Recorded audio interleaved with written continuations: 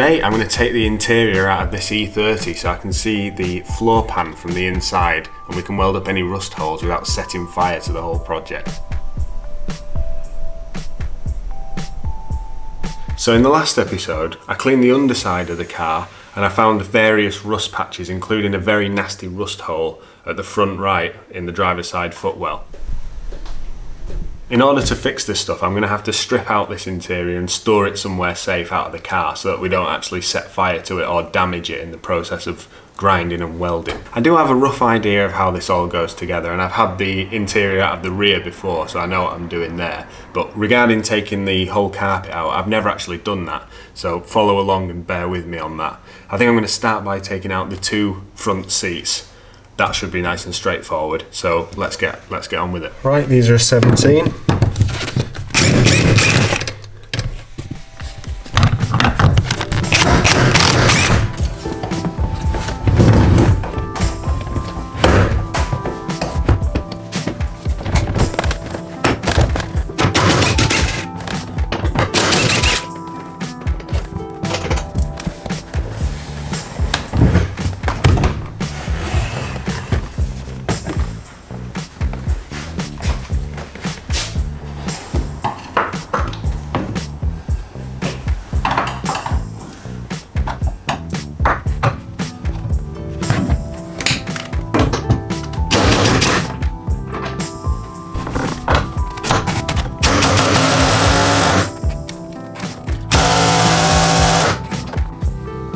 Bigger impact gun.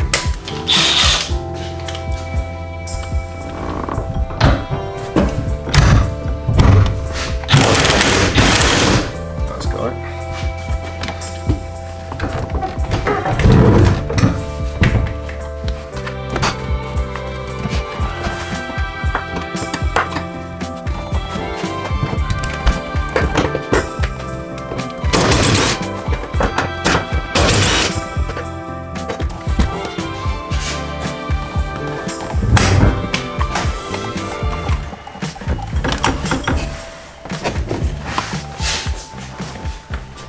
With the front seats out, I'm now just going to whip out these front footwell speaker grille covers, which are just held in with one Phillips screw.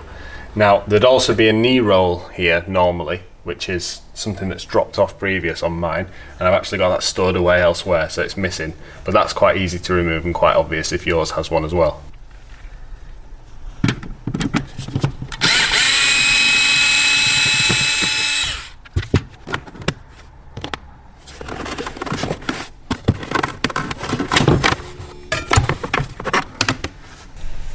These front speakers have definitely seen better days. I'm definitely going to have to replace those at some point. They're literally rotted away.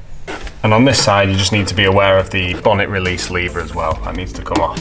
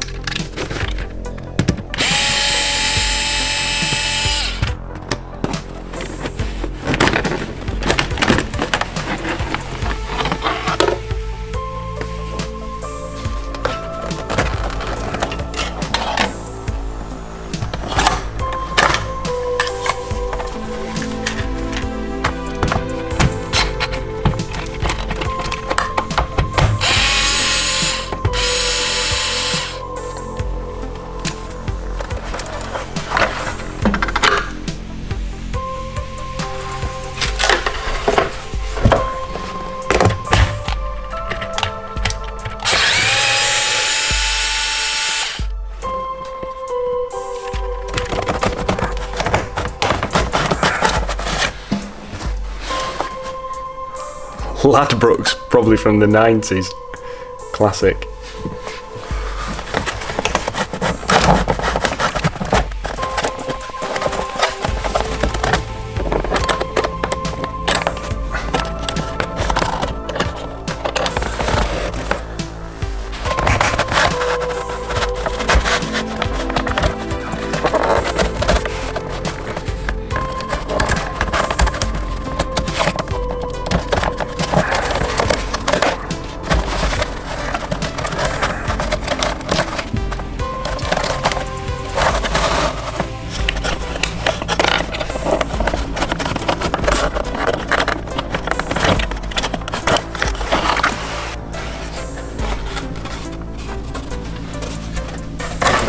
So the centre console was easy enough to remove, and the only thing really in the way over here now are these cables, which I actually think are speaker wires. They go over the carpet here and underneath here, so there's no real way of avoiding it. So I think they'll all plug into the back of the head unit, I hope. So I'm going to pull this forward, unplug them, and then we can continue down at the pedal area. Now those of you who know these old single DIN head units know they'll be clipped in on either side for security reasons, and there's two special tools that you can push in that release the latch so that you can pull the whole unit out forward. I don't have any of those, unfortunately, so I'm going to have to get a bit creative. I think I've got a good idea about how I'm going to take it out. Let's see if it works.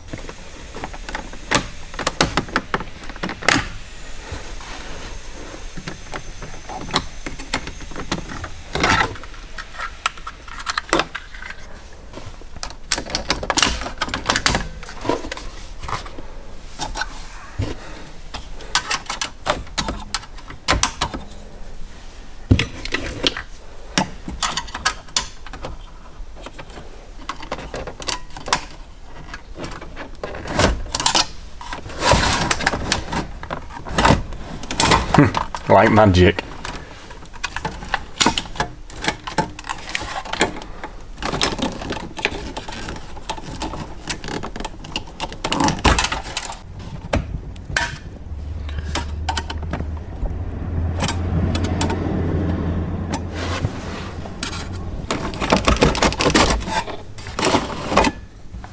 So the wiring for an aftermarket head unit always ends up being a rat's nest, to be honest. I've taken a picture of this, so I've got a fighting chance of actually getting it back together correctly once everything goes back in. But for now, I'm just going to work out which wire leads to here. They don't match in colour. Unplug them, and that will enable me to remove this wiring and continue.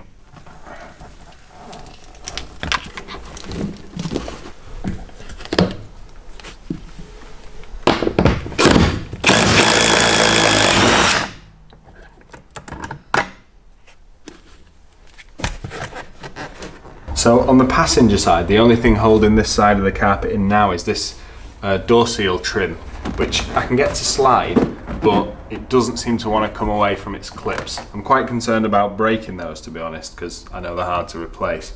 I read online that I should be able to sneak the carpet underneath that instead of removing it, and hopefully be able to put it back as well in the end. So that's what I'm going to try and do instead. So let's try and finesse that out of here.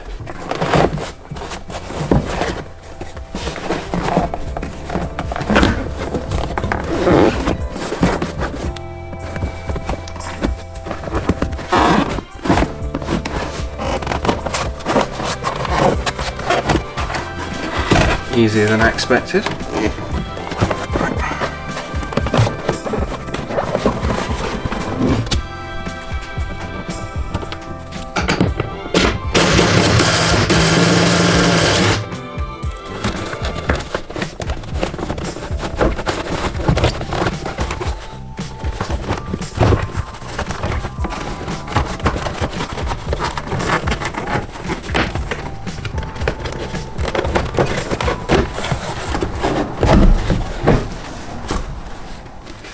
So now I need to take out the throttle pedal. These are notoriously awkward to take out, partly because they're very easy to break, because actually it's just a piece of plastic that flexes there as you press it down.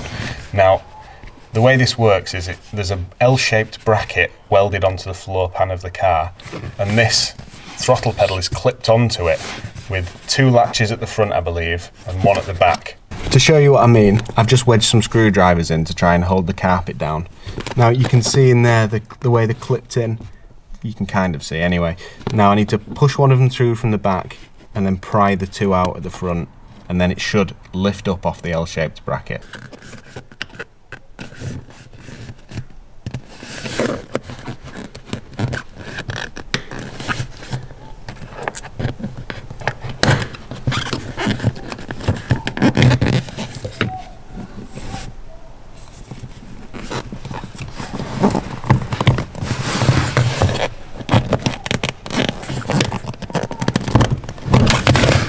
There it is. Now the pedal's out, I can show you what I mean a bit better. There's the L-shaped bracket that's welded onto the floor pan with the 3 holes in it that I mentioned.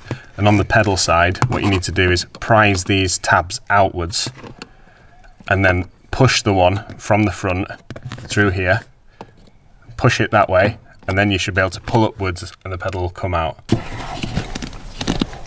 And this is just a circlip at the top.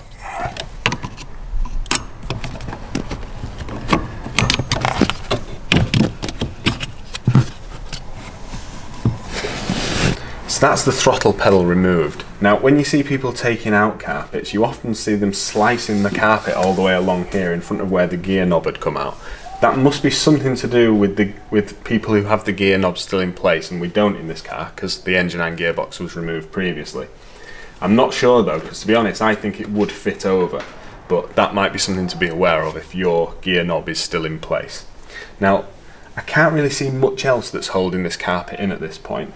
There is the steering column that seems to go through the carpet, which I might need to make a cut so it'll go around it, because I have no intention of taking that steering column out right now, partly because of security bolts and I'd rather not get into battle with them. Other than that, there's a clip at the top there, and the glove box was removed in the previous episode, but I can't remember any reason why that glove box would have been holding the carpet in, and there doesn't look to be anything else holding the carpet in either. So I reckon once I've cut round the steering column and I've pulled it off that bracket, I should be able to yank the entire carpet out. Let's find out.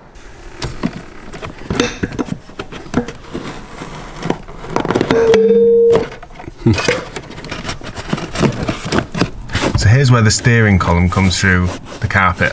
I think I'm just going to cut it here rather than doing a long slice at the top, because I think one, it'll be easier, and two, it'll mean the carpet can hook around this steering column and prevent it from sliding down when it's reinstalled.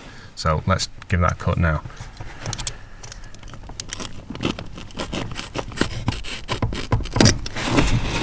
Very easy to cut, it turns out.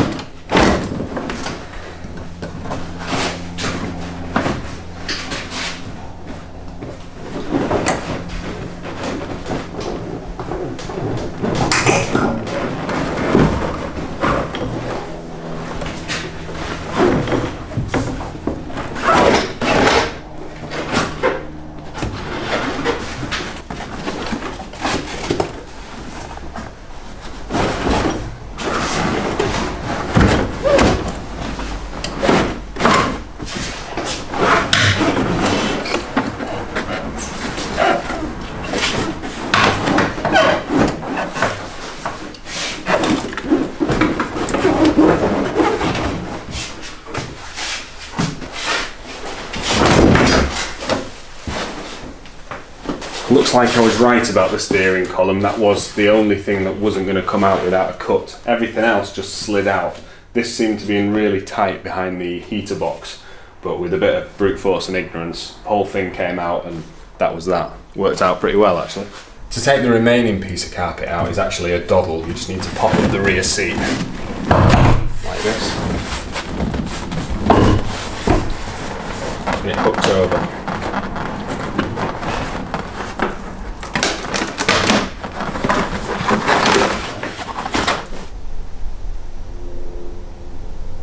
So that's the seat and the carpet out of the E30 now.